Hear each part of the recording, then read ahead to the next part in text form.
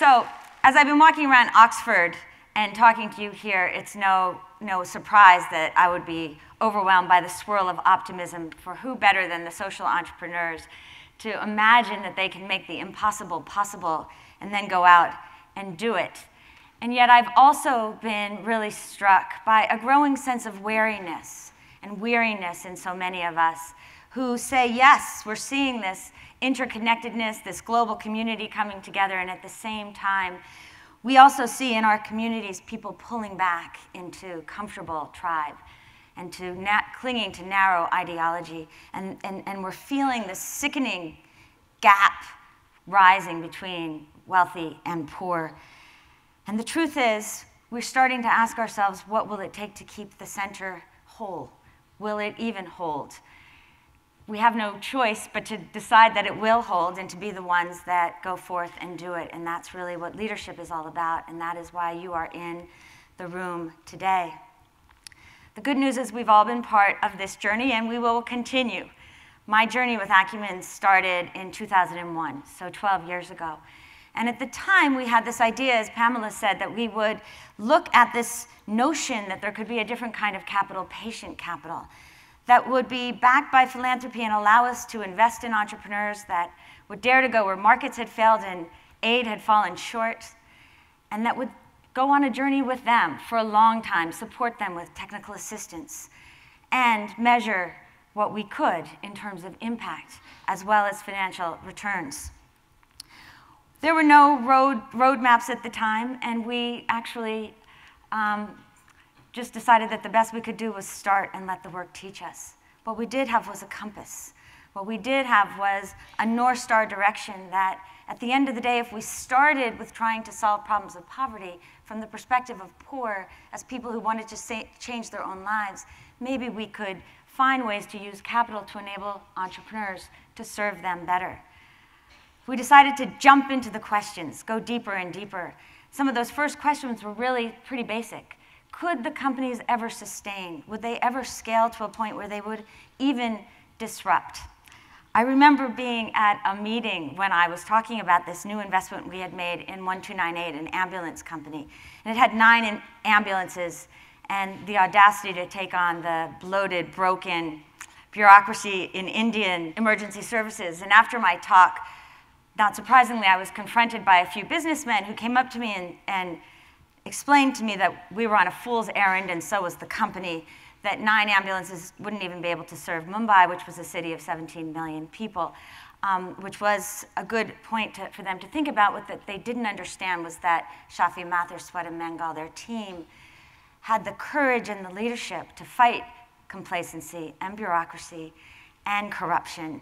And today that company has 1,000 ambulances, 5,000 employees, served 2 million people, and is now the model for how we deliver emergency services to all people, not only across South Asia, but now moving into other territories. Thank you. And as we started to succeed a little bit, the questions, of course, became deeper, and we saw that we needed more than capital in building particularly early-stage companies. We were lucky to meet Sam Goldman and Ned Tozin, who started D-Light, a solar company. And we worked with them because they had, again, the humility to see the world as it was. 1.5 billion people who had no access to electricity and were consigned to expensive, dirty kerosene, and the audacity to imagine it as it could be, that they were going to find a way to create a solar product that people valued and could afford, and they were going to change the game. It's true we invested about $2 million in equity in this company, but we also supported them with time, helping them to think through some of the critical issues at the beginning, and also 6 full-time Acumen Fellows over the years, working on issues like how do you price when there is no market, distribution, how do you expand effectively and geographically. And now D-Light is selling 200,000 units a month. By the end of the year, they will have brought light to 20 million people, and they are on track to bring light, solar light, to 100 million low-income people around the world by 2020. That makes a dent. You guys can't keep clapping because I'm on a time clock. But thank you. Actually, I'm not going to share. There are so many successes I would love to share because I'm so proud of these guys. But we also, in this journey, as I know so many of you did, hit those roadblocks where we were confronted with the real issues, the leadership questions of how does capital work and how do we really balance the values of accountability, yes, but also generosity. And I remember one night when we were trying to make a decision as to whether we would make a bridge loan to one of our companies that was working with 3,500 smallholder farmers, buying their goods with cash, when they only had 10 days left of cash on their books. So do we kill the company now because we don't think it's going to work, or do we hope that it does work and know that we can at least pay these farmers and not have to make them confront the fact that there will be no tomorrow otherwise? And we decided that we were going to control capital rather than let it control us. We made the bridge loan. Luckily, the company is still there. It's a bet. It's from a compass. And we learned a lot about failure, our own and in the sector. Some were easier than others. One kind of failure is that came from a time that we encouraged an entrepreneur who had a fairly good model for delivering health services to the middle class or lower middle class. And we encouraged him to try to navigate and move it down so that he could work with really low income communities. What we underestimated was what we talked about last night, the persistence, the understanding how hard, eye-scratchingly hard it can be. And we didn't understand that the entrepreneur did not have the kind of will that we hoped he had, and so ended up writing off that investment. The most painful kinds of failures are when we find corruption in our companies and have to exit. And we are reminded when that happens that corruption is not good for any of us. Worst of all, for the poor. Sometimes failures are good, like Gro Brundtland said last night. We sometimes invest in companies not knowing how early they are on the innovation curve, and in this case it was an early stage micro health insurance company in Pakistan, the first in the country's history. And the company didn't succeed, and we had to write down part of our investment. But now there are all these other companies that are building an industry based on many of the learnings. And if we don't take the risk to fail and learn at the edge, we will not innovate in the way that we need to for the poor. So over the past 12 years, we've watched ourselves grow up and grow, and we've learned a lot. We've seen that patient capital does work, investing $85 million in 75 companies and seeing 100 million people getting access to services. It's breathtaking, almost 60,000 jobs and $400 million coming into those companies. And all around us, we've seen a whole industry burgeoning. It's frothy, and it's noisy, and it's thrilling. JP Morgan estimates that we will see $1 trillion going into impact investing in one form or another over the next 20 years, which is heady in and of itself. My worry and the risk is that as new funds come in, people are tempted to overpromise on the kinds of outsized financial and social returns we can get simultaneously. And I don't think that's possible, and we need to have more realistic and honest conversations. So the question for me then is a question of leadership. And how do we continue to push ourselves to ask the questions? We started off, each of us, doing what we're doing, building tools so that we could help on this journey to end poverty. And yet at the same time, what are the next set of questions? How do we think about the tools that we each have, and how do they interact with philanthropy, with government, with the private markets?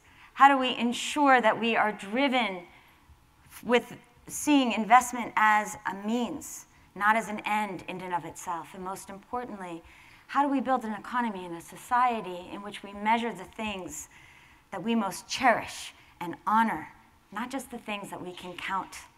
That's our generation's challenge.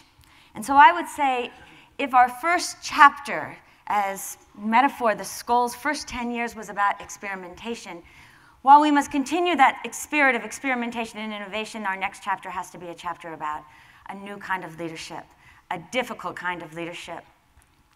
I dare say that leadership is harder than entrepreneurship, but if you are a social entrepreneur or in this space, You have to be entrepreneurial and you have to be a leader. And that is bone-crushingly exhausting at times. That is the hard road. That is why it is so exciting that we have this journey to take together. As Chinua Achebe says, leadership is a sacred trust. We are expected to push the boundaries and to ask the hard questions. And I would say that it also requires a spiritual grounding, this courage to look inside at our own internal fears and our external resentments, this idea that we truly are connected to each other. We see it all around us every day, and that what we need from each other is this ethos, this African ethos that I am because you are, and that we move from that place. And it's really with this understanding at Acumen that so many of the decisions that we have to make, and so many of the mistakes that we've made, and also the successes that we have come partially from getting the technicalities right and solving the technical problems, but mostly because we've got to be better, stronger with our judgment, with our wisdom as leaders. And so we took it upon ourselves to try to write a manifesto. We knew that it was an aspirational document, one in which we would be pushed to be better than we think we are. And I've been carrying it around in my own pocket and reminded of my own shortcomings, but wanting to strive to be different. And so I thought I would share it with you, although we're not making it public to our larger community until next week. But as Jeff said last night, here at Skoll, I'm home. We're home. And so I would just ask that you don't put it on Twitter or Facebook. And when I read it, if you would indulge me, we wrote it for Acumen, and at the same time, we wrote it for the kind of leadership we hope to see in the world. And I hope that it resonates with you. It starts by standing with the poor, listening to voices unheard, and recognizing potential where others see despair. It demands investing as a means, not an end, daring to go where markets have failed and aid has fallen short. It makes capital work for us, not control us. It thrives on moral imagination, the humility to see the world as it is, and the audacity to imagine the world as it could be. It's having the ambition to learn at the edge, the wisdom to admit failure, the courage to start again. It requires patience and kindness, resilience and grit, a hard-edged hope. It's leadership that rejects complacency, breaks through bureaucracy, challenges corruption, and does what's right, not what's easy. It's the radical idea of creating hope in a cynical world, changing the way the world tackles poverty, and building a world based on dignity. Thank you.